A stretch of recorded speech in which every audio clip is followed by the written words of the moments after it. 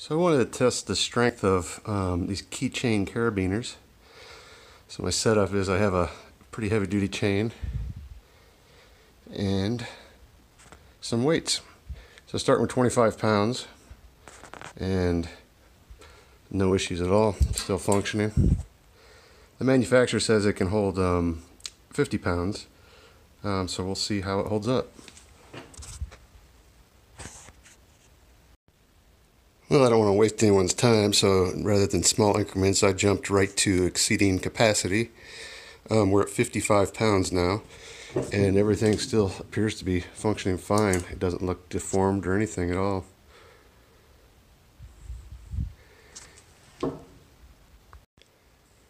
Right now I have 75 pounds on it, so it's 25 pounds over the recommended capacity.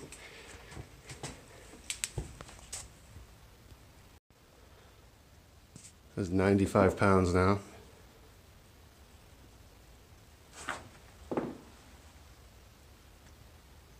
And it's still holding up.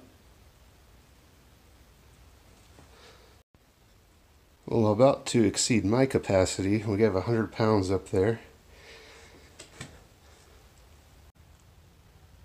So double the recommended capacity, and there's no failure yet, but it is getting a little deformed. But that's with 100 pounds on it. So I'm at 100 pounds. I'm going to go ahead and try to slip some additional weights in there and see what happens.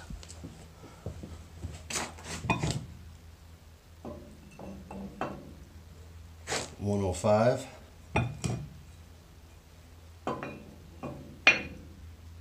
$110. $115.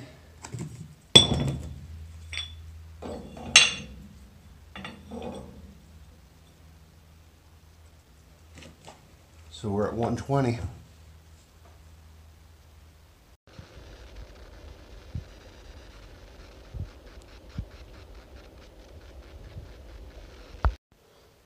I just took the 120 pounds off, and the carabiner rebound to its original shape. It still functions. And that was after well doubling the capacity of it. Well, here's my very non-scientific test. That's what happens when you very far exceed capacity.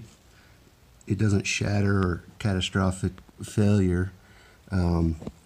It just bends out of shape. And in order to do that, I had to set up a farm jack and link it to a heavy anchor.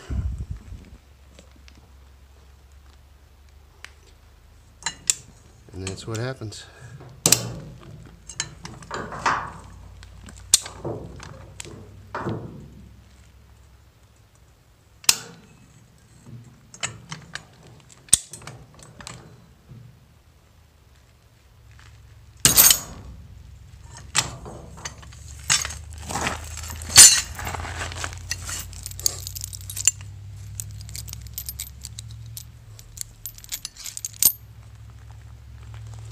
So it easily doubled the recommended capacity and still sprung back,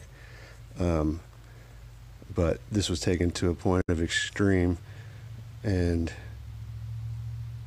that's what happens.